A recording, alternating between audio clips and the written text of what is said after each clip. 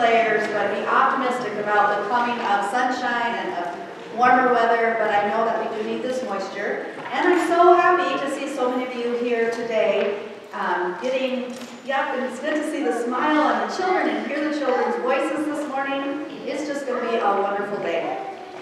You know, something that I think about almost every Sunday is, what is it that draws people to come to worship? And what is it why are we gathering? Do you ask yourself that sometimes? Like, why are we gathering? Well, today my prayer for you is that you have gathered together to be part of a community, to focus on the cross, but also to have the sense of community, the sense that you are with people who you could have a conversation about Jesus with, and that you know that your faith is drawing you in the same direction of finding people that need to be loved, of having people that will love you. So my hope is that you have gathered here today so that you know that you are loved by me, by each other, and by God. So quite a few announcements, and I'm going to have you read those in your bulletin, but there's a few that I really need to highlight. We have a very busy month coming up with last things, with graduations, with the end of the school year, and we have 3 more weeks of meals for Spark Kids. And we have a sign-up sheet that is by the treats. So as you're going through, if you would be willing to put your name down and help, we get the food really pretty much ready for you, but we need help with setting up, serving, and cleaning up. So if that's something you could do for us, pick one of the 3 weeks in May and sign up, that would be fantastic. And then stay and eat with the kids, because they love to see members of our congregation be with them. And on that note, there is not Wednesday night worship during the day. I'm going to be spending some extra time with our confirmation kids. So those of you who traditionally come for the Wednesday night services, come and eat, but there will not be worship service. And then our next Wednesday night worship service will be around the campfire, starting the first Wednesday in June. So hopefully you can join us for that. It's a really fun opportunity to worship outside. And then for our graduation breakfast, our tradition here is we invite the graduates and their families and friends, and we serve them a meal the same day as their graduation. And we've got quite a few of you who have already signed up, but we could use a few more to help with cleanup, as always. That's always the hardest one. And maybe some more fruit. But check those sign-up sheets. That would be fantastic. And then a prayer request that I have for you, that some of you know Pastor Jeremy from Hill City. Pastor Jeremy recently donated a kidney to one of his colleagues and mentors in Salt Lake City. And so last Tuesday morning, he's been working on it for months and months to make sure he was a match for this person, and he was a perfect match. So Tuesday morning, they removed his kidney, put it on a jet, flew it to Salt Lake City, and the donor received the kidney. And as of today, they are both doing very, very well. But I ask that you continue to pray for their recovery and for the successful transplant of Pastor Joel's kidneys. So keep them in your prayers, Pastor Jeremy and Pastor Joel. Are there any other announcements that I need to make for any of you before we begin our service? If not, then I would invite you to, as you prepare your hearts and minds for worship this morning, to contemplate times where you have felt deeply loved in a worship space or a worship setting. And who was it, or how was it, that you came to feel so very loved by your church or by people of faith? So let's take a moment to gather our hearts and our minds and prepare for worship.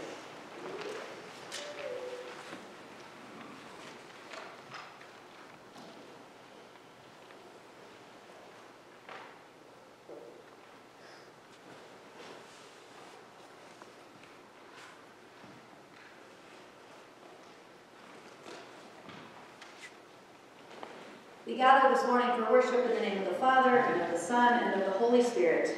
Amen. Amen. Please join me in our call to worship. Come, let us serve one another in Christ. As Christ loved and served, so will we. Come, let us serve one another in Christ. We will rejoice in the love of this community. We confess our sins before God and one another.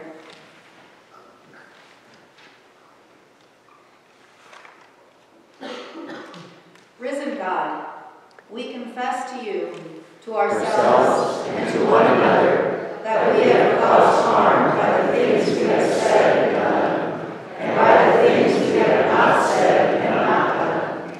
Take away our sins, that we might fully embody your commands, to love you with all our hearts, souls, minds, and strength, and to love our neighbors as ourselves. In grace and mercy, God forgives all our sin, and with joy and expectation calls us into new life for the sake of the world through Jesus Christ, our Savior. Amen. Please stand and join me in our gathering hymn, number 392. Oh,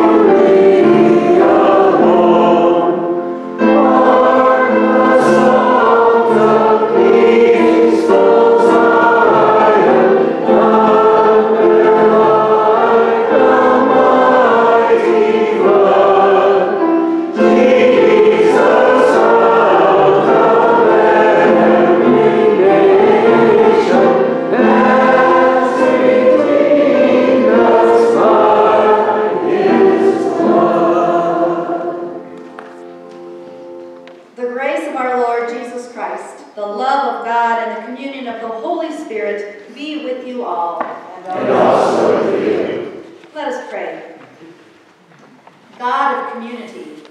You call us into loving and supportive relationship with one another and our church's family.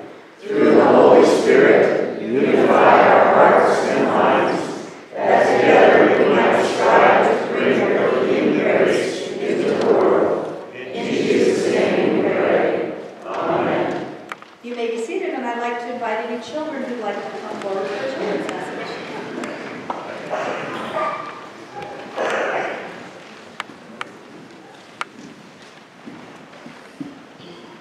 Good morning. How are you guys doing today? Good.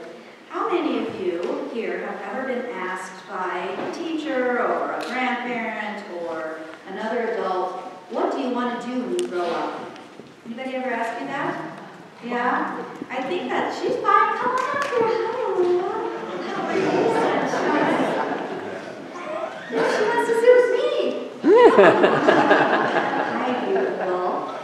I mean, it's hard to believe that someday she's going to grow up and people are going to start asking her that. What do you want to be when you grow up? Does anybody know? Do you ever really know what you want to be when you grow up? Do you know that I have had probably 15 different jobs in my life? Starting when I was when I was 14, I started babysitting, so that was really my first job. And then I worked at a hardware store. And then in college, I worked at a preschool and a roller skating rink. In fact, when I was there, I thought, maybe this would be kind of fun to be a professional roller skater. But decided maybe, and probably was a good choice. And then I became a teacher, but in there I had a lot of different things, and I kept thinking, I wonder what I will be when I grow up. And now I'm a pastor, but who knows what I will do when I'm done being a pastor. There's all kinds of work that we can do. But one thing that I learned really early is that, do you know that you can be a person who teaches about Jesus no matter what your job is? Did you know that? Do you know that have you ever told anybody that Jesus loves them? Maybe even the Laura right here. Remember when we baptized her and we all sang that to her? Do you have to be a pastor to tell her that? No. All you have to do is trust that Jesus really loves her, and then you tell her that, or tell each other that. So no matter what you do when you grow up, no matter how many jobs or different things that you do, people who follow Jesus are always taught to teach Alara and anybody else that Jesus loves them. Can you help me do that for the world? Remind people of that when they're feeling lonely or wondering what they should do with their lives. You can say, you know what, no matter what, Jesus will always love you. Can you say that with me? No matter what. Jesus will always love you. Very good. You guys are awesome. Let's say a prayer for these kids. Gracious God, we know that you have loved these children their whole entire lives and will love them forever, even into eternal life. Help them to know that, help them to believe that, and help them to share that with their friends, their family, and all that they need. In Jesus' name we pray. Amen. Thank you for coming up. And now we will hear readings from God's Word.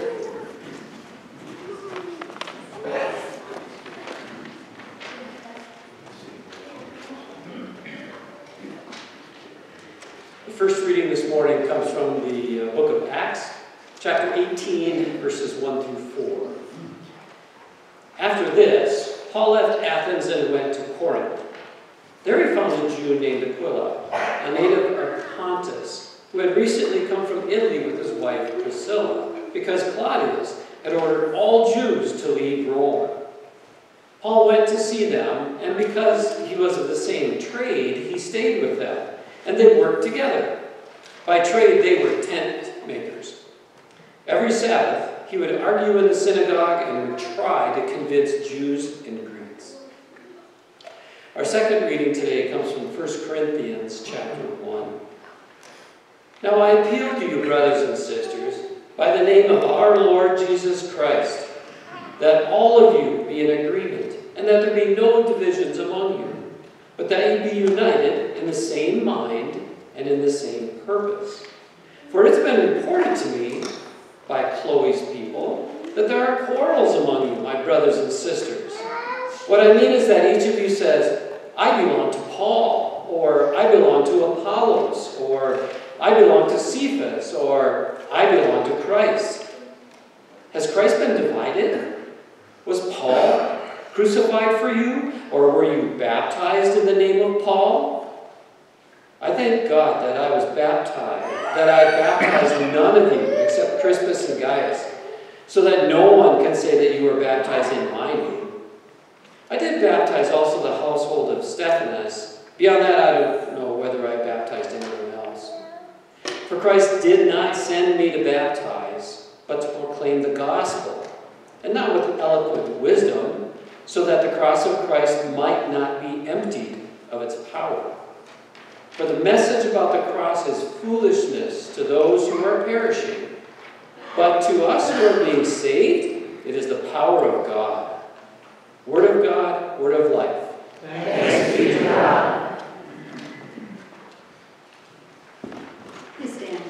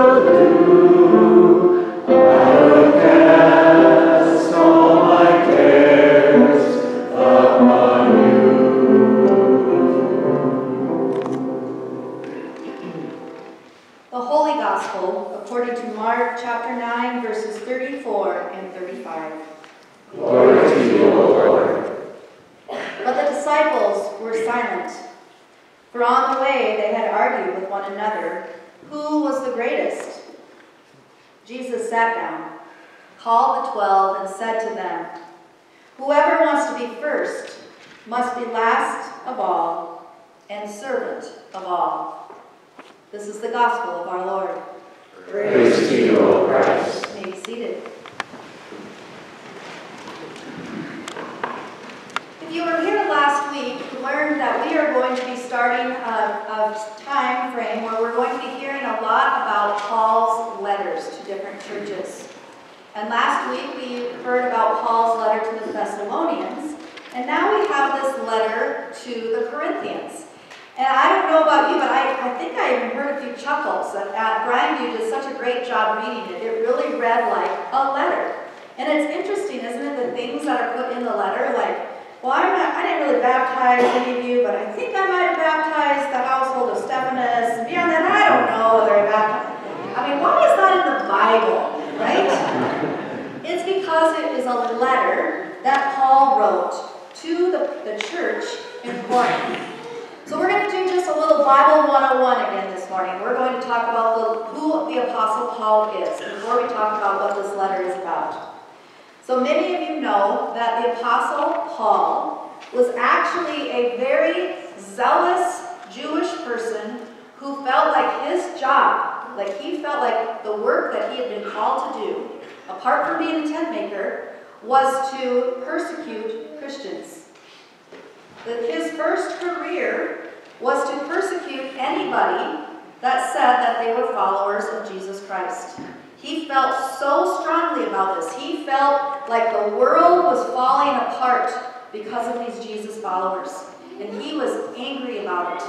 And it had become his task to make sure anybody who said they were a follower of Jesus was either thrown in jail or kicked out of their community, and perhaps some of them even lost their lives because they admitted to being followers of Jesus. So I have to tell you that doesn't really make me like Paul very much in the first part of his life. How about you? That's kind of a hard thing to know about him, and I'm not sure we talk about that very much. But in the book of Acts, if you read the whole book of Acts, you can find the story about all of a sudden Paul had this revelation where he fell off of his horse and he was blinded. It was as if scales had fallen over his eyes and he couldn't see anything. And he was panicking and he didn't know what was going on. And he heard the voice of Jesus say, "Why are you persecuting me and my people?" And Paul knew. He just knew that this was Jesus talking to him. And so from that moment on, Paul had a complete conversion. And he spent the rest of his life feeling anguish and guilt and sorrow for what he had done in his previous life. And then to compensate for it, he spent the rest of his life trying to tell people about Jesus and about Jesus' love. So as we read these letters, you're going to hear Paul's own anguish based upon his former life. You're going to hear Paul's hope for his churches, for the world, and for us today. So when we read these letters or hear these letters, I would like for us to listen to them as if he's really writing to Custer Lutheran Fellowship. Or if you're visiting and you have your own home church, to that church that Paul is writing to us. The other little bit of Bible 101 that I think is interesting just to share is, we know that when we pick up our Bibles, Matthew, I'm going to start right here at Matthew. This is can you see the difference? The Old Testament is this thick part. The New Testament is this part. But we as Christians claim the whole Bible as Holy Scripture and Sacred Scripture. But you should know that Paul would have known every single word of this first part of the Hebrew Scripture of the Old Testament. And that is what he was living by.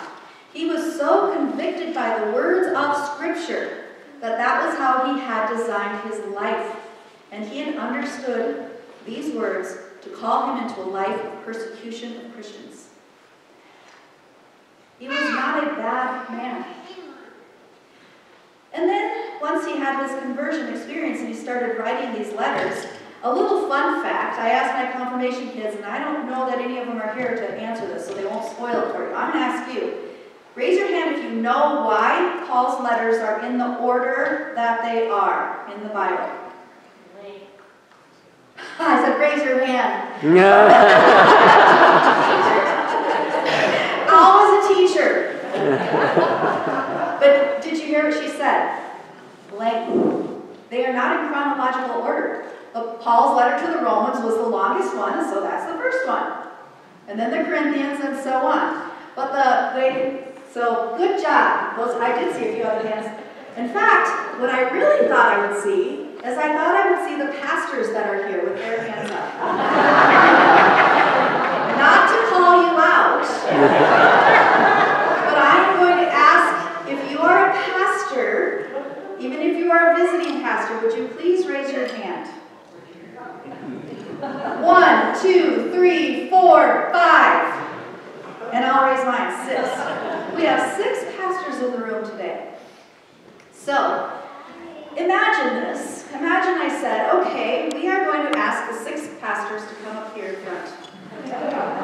And then, you get to vote on who your favorite pastor is. And you're going to line up. You laugh. But in all seriousness, that happens all the time. In fact, it was happening in Corinth. It was happening that there were these people, these other people, Apollos, and other people who had been very, very wonderful preachers in their community. And they were beloved by their community. And these preachers had convinced a lot of people that Jesus was Lord, and they had started following these other pastors. And it was not an easy time. It was not an easy time to be a follower of Jesus because there were so many other religions, so many other philosophies, so many other divisive factors in the community of Corinth. There were politicians who said, you have to follow exactly what I say or you are not doing your religion right. There were pastors who said, this is exactly what the Bible means, and you better do exactly what the Bible says or you are doing it wrong. And there were pastors that said, Jesus really wasn't the Son of God. Jesus was just a really great guy, and he had some really great messages, and we'll learn about him, but we're not going to worship him. As I was writing these notes for the sermon, I realized it sounds very much like today, doesn't it? Do we have politicians from every end of the spectrum who are vying for our allegiance? Especially now, and we are entering into this time where we are going to have to make a choice about which politicians we're going to support. But I'm going to implore you to know that Jesus is not a politician. Jesus is not asking you to pledge allegiance to him. Jesus is asking us to trust him. Jesus is asking us to follow him. And as Jesus does that, he sits his disciples down. And he said, you may think you know more than everybody else. And you may think you know more than everybody else. But the truth is, what it means to follow me is to be servant of all. So we are not vying for power. We are not vying for popularity. We are not vying to glorify ourselves. What we do, brothers and sisters, as Christians, is we serve each other. We love each other. And we figure out how to do that in the name of Jesus. It is not the pastor, the church of Shannon, or the church of any of the other pastors who raise their hands here. This is the church where we come to humble ourselves low enough so that we can actually appreciate what Jesus did on the cross.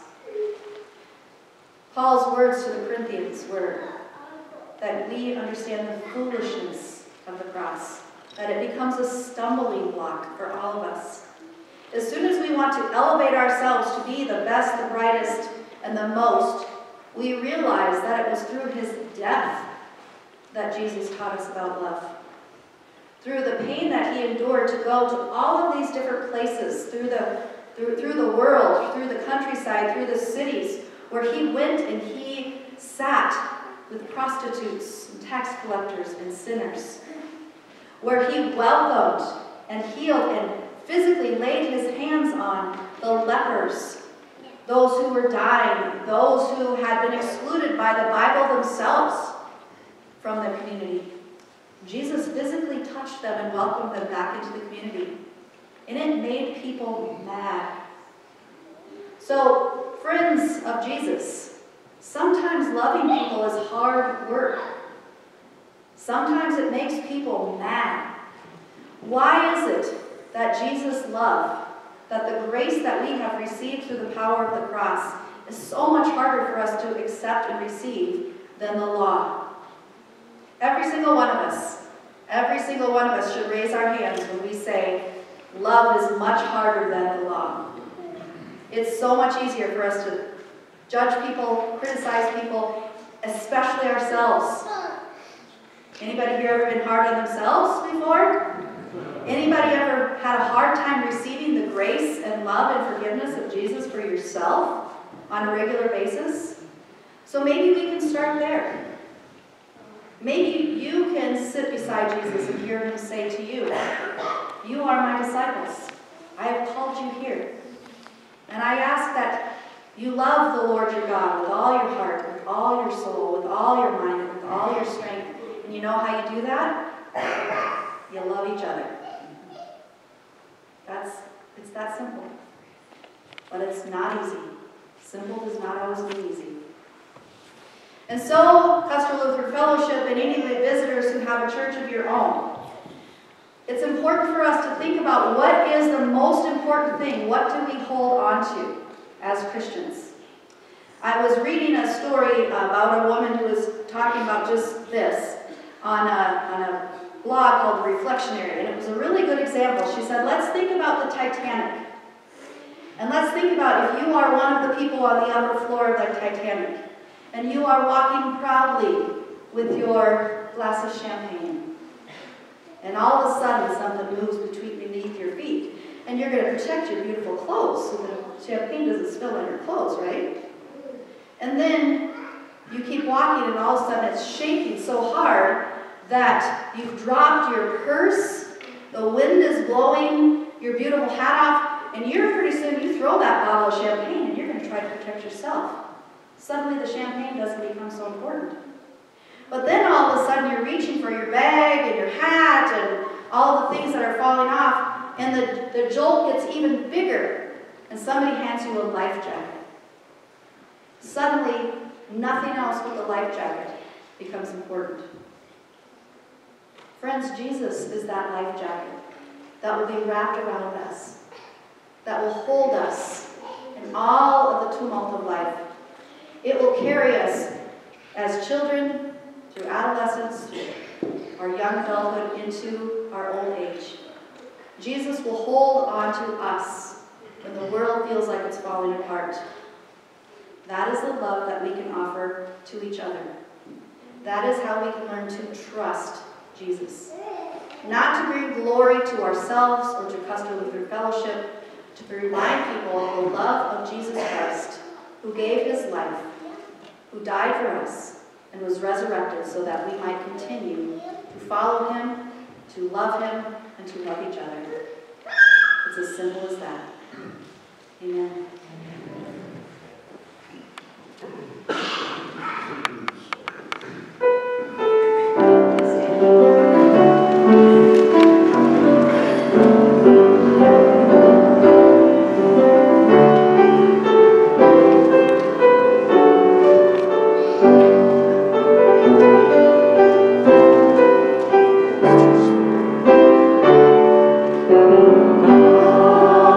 Live in the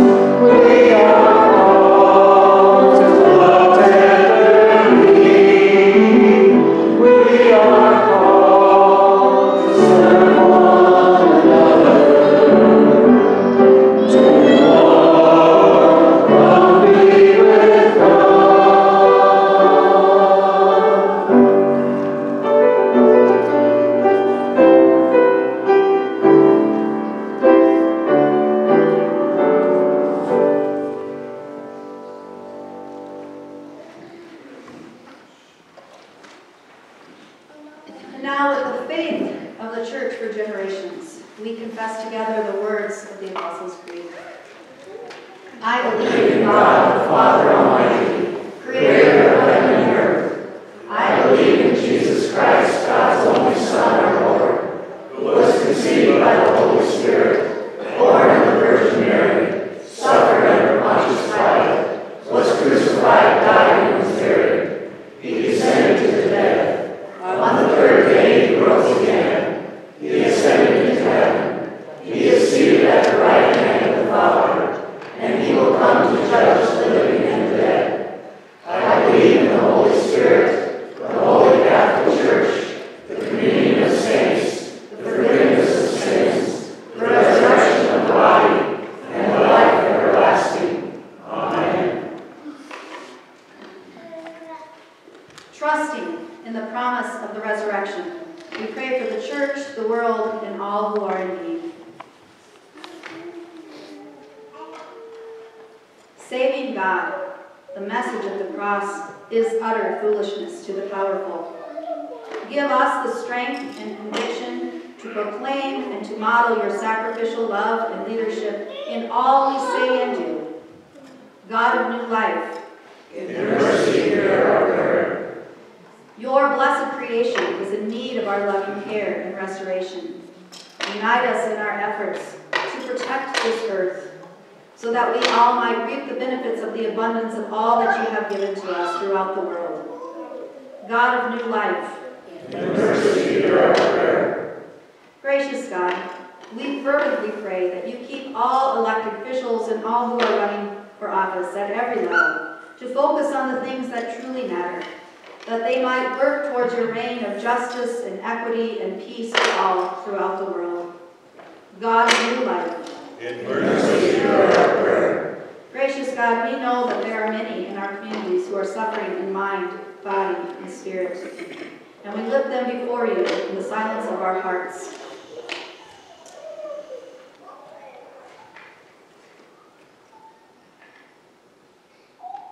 Surround them with your peace, your hope, and your healing, and also be with their caretakers, the professionals or their family members or communities whose lives are affected by their suffering. God of new life, in mercy hear our prayer. Gracious God, we know that you see us as the humans that we are, that there are disagreements and divisions with one another. But we pray that you guide us toward what we have in common, and that is our faith and trust in your Son. And so help us to work together, to speak kindly to each other, to listen to one another, to be forgiving to one another, but also to trust that you love each and every one of us equally. God of new life, in mercy hear our prayer. With gratitude, we remember all the peacemakers throughout history who have united and strengthened the body of Christ by their calm guidance. May we in turn bring peace and unity to our own faith community. We ask that you bless the many ministries of Custer Lutheran Fellowship and the ministries of churches throughout this community and the world, that you might breathe your new life into them.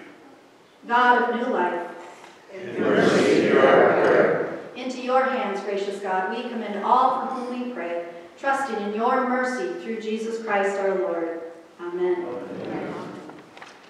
Not only are we a people that have received the grace and forgiveness of Jesus, we are a people that can share this peace with each other. The peace of Christ be with you all. And also with you. Let us share that peace.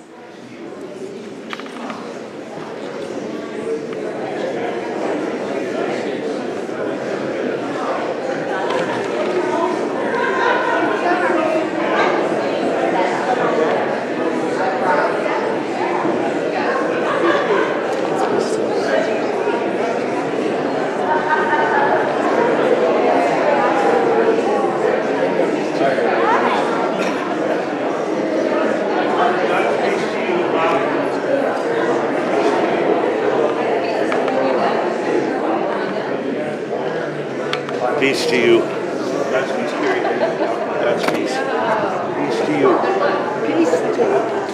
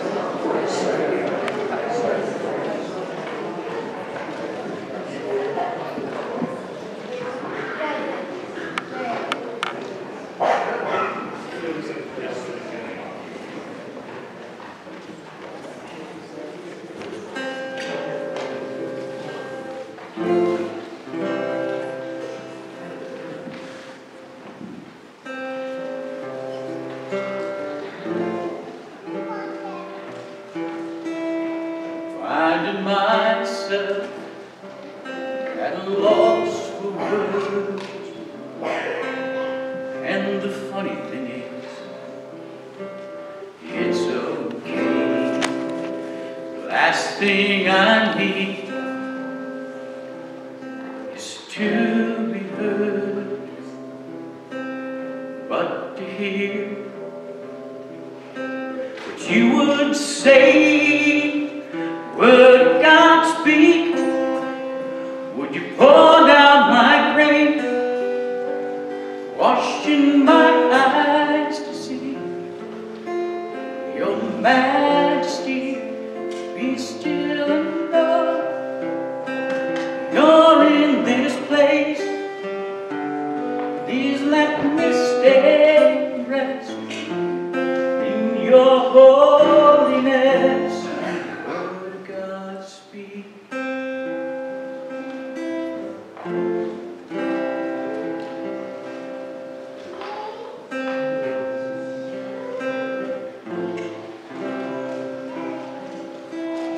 Finding myself in the midst of you, beyond the music,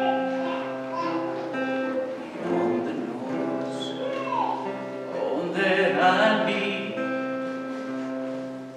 is to be with you, and in the quiet, hear your voice. Would God speak?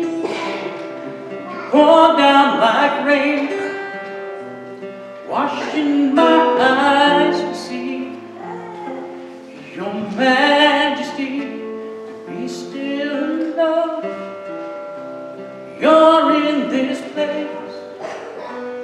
Please let me stay and rest in your holiness. Would God speak? Will you pour out like rain, washing my eyes to see your majesty? To be still and know you're in this place. Please let me stay and rest in your holiness.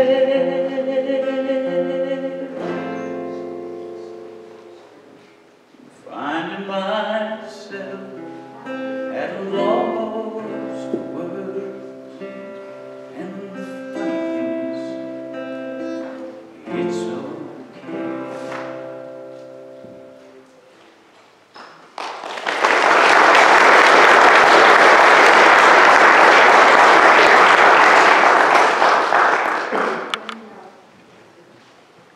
Please stand.